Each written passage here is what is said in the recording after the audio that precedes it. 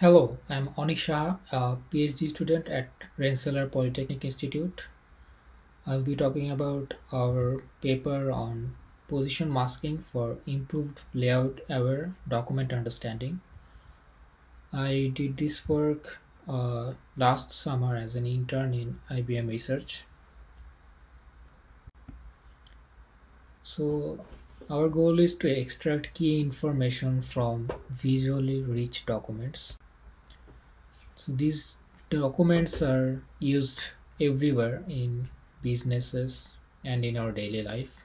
Some examples are invoices, purchase orders, receipts, etc. To understand these documents, we need to look at both the text and the layout of this page. So there is no single format for these visually rich documents. The information can be presented in different ways, like tables, forms, figures, etc. So it is not easy to create custom rules for extracting information from these widely different formats. We can use machine learning to automate the information extraction task from these type of documents. Our work builds on the LayoutLM model, which was an extension of BART. We know BART is a very successful model for different language understanding tasks. So BART has two stages of training, the pre-training stage and the fine-tuning stage. So in both these stages, BART is trained to understand text, so it does not look at the position of text, which is important for understanding these types of documents. This is the input to the BART model. So there is a token embedding, 1D position embedding, which is the position of the word in the sequence, and also a segment embedding. The segment embedding is just to distinguish between two different sentences in an input.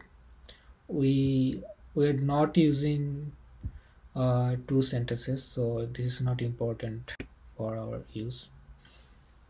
So BART is trained using the masked language modeling laws, where some tokens are randomly chosen from a sentence and masked out. The task for the model is to predict those masked tokens. So this is great for understanding text, as this forces the model to understand the relationship between the words in a sentence. But for these visually rich documents, we also know the position of these words by having these bounding boxes, where we have these XY coordinates of the corners of the box. So the LayoutLM model adds these coordinate embeddings in addition to the 1D positional embedding, and this simple step helps the model to outperform state of the art on different document recognition datasets. So in our model, we use the same 1D and 2D position embeddings, and on top of that we also add a position masking loss function, where we mask these 2D position embeddings as well as the words. So now the task for the model is to predict the token and the position at the same time. So we can do the position masking in different ways. One method is to mask all these different XY coordinates. Another method would be to mask some of these positions. So x1 position masking is masking just one x coordinate out of these four.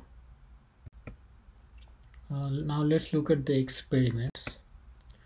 So similar to BART, we have these two training stages, pre-training and fine-tuning. For pre-training, BART and LayoutLM, both models use the masked language model loss. For our model, we add the position masking loss. For the pre-training dataset, we use 500,000 tobacco litigation documents. These are different types of documents like letters, forms, advertisements, etc. And there is no label for these documents. For fine-tuning, we are using the key value pair extraction task. So given a document, the task is to identify the keys and values. For example, in this document, for the key date received, the value is UNK. So we model this problem as a token classification problem, where each token is classified as key, value, header, or other entity type. So the dataset is the FUNSD dataset. It has 149 train documents and 50 test documents. So this is a small dataset. Now let's look at the results. For position masking, these models were trained with both classification and regression loss. Compared to the baseline LayoutLM model, we can see a performance improvement over 5% with the classification loss. So these results are averaged over 5 runs with 5 different seeds. And for pre-training, all these models were trained on the same dataset. We can see that position masking with both losses, for partial position masking with x1 and also full position masking, outperform the baseline LayoutLM model, and all of these results are statistically significant. So we see that adding a position masking loss to the pre-training task improves the performance of LayoutLM model on form understanding by 5%.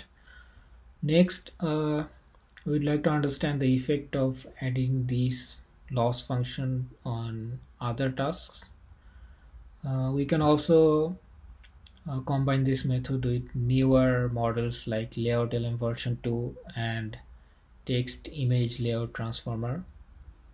We can also explore additional pre-training tasks for visually rich document understanding. In this paper, we worked on extracting keys and values. We can also try to link the extracted keys and values next. Thank you for your time. Let me know if you have any questions.